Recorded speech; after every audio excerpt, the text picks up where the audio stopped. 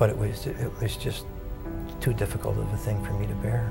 But there's a verse in the Psalms that says that man that is in honor and understands not is like a beast that perishes.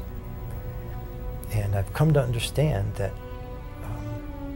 what this medal represents is it's not about me, and it's not about anything that I've done, but it's about men and women who value something so strongly that they'd be willing to die for it, and they'd be willing to defend our country for it.